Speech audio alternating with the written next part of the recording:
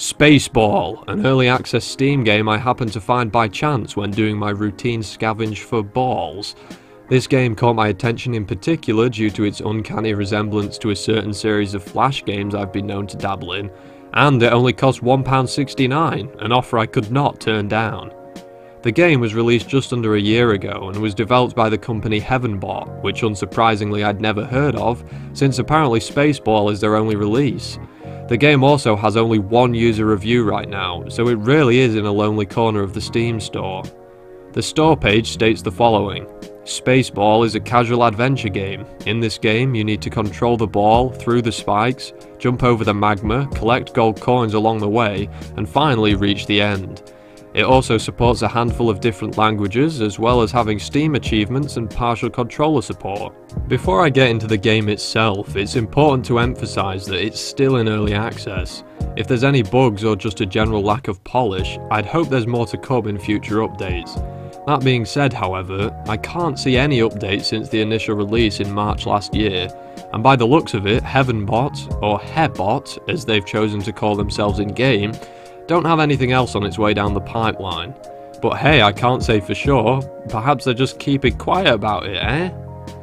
Anyway, upon launching the game I was greeted with a menu screen so bright I almost got a headache immediately. I mean, I'm no expert, but bright orange on a blank yellow canvas wouldn't have been a choice I'd have made. I can also tell from the menu alone that the game has a very cheap Flash game sort of feel, evidenced by the basic graphics and fonts, non-existent sound effects, and the options screen, or rather lack thereof. At present, there's only 10 available stages, each of which keep track of your fastest completion, as well as the highest number of coins you've collected, a feature that always makes me happy to see. After loading into the first level, I was surprised to find that the game actually has no sound whatsoever. I think it's a bit of a stretch to try and cover that up with the early access excuse. But oh well, I'll take any opportunity I can to sit back and enjoy the refined works of Mr. Edward Elgar. You're also shown an information screen which lays out all of the controls for both keyboard and controllers. I chose to play with keyboard since controllers aren't supported in the game menus, and I didn't fancy dealing with the obligation to immediately feedback with any questions. I tried closing the info screen with the escape key and was brought straight back to the main menu, so I ended up playing the first level with the information screen visible the entire time. I finally noticed there's a little blue button to close the screen after completing the first stage, but the damage had already been done. I was livid. The gameplay is somewhat similar to the Red Ball series, as I'd expected from the screenshots, although has a more space-like low-gravity feel as the name would suggest. Unfortunately, this made controlling the ball significantly more difficult, and not in a good way. At first, the ball moves really slowly, but can quickly build up lots of speed, making any section that requires moderate precision feel awkward and clunky, especially on these moving platforms, one of which immediately teleports about a foot in front of you the moment you make contact.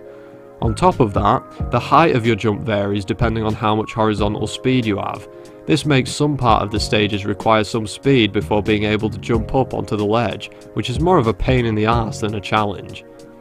Unlike Red Ball, Spaceball includes the ability to control the ball with the D key or down arrow, allowing you to descend more swiftly down big drops to try and beat your fastest times. It's an interesting feature, but I feel fairly indifferent towards it.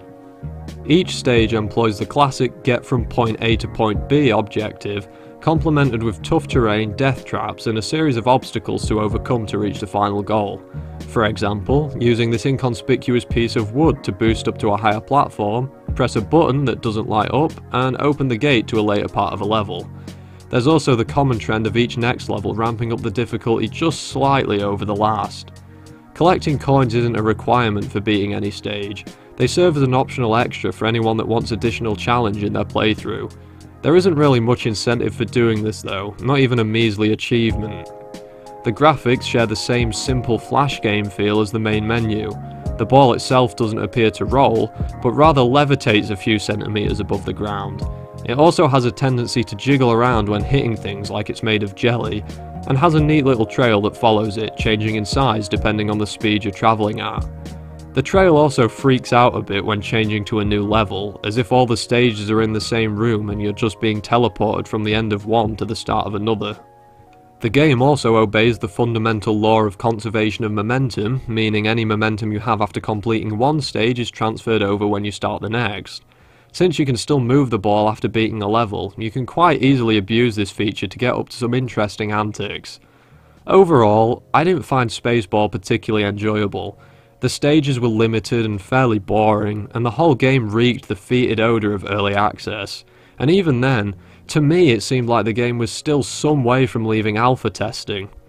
So, after bottling up a number of complaints, it's time to pop the cap and let loose with every gripe I had while playing the game. Early access is out the window now. To kick things off, the menus are busted. You can still move the ball after completing a level and while the instructions screen is up. Also, sometimes when I click the restart button, it takes me to the home page, or when I click the home button, it restarts the level. Not to mention what happens when you die, which isn't a lot.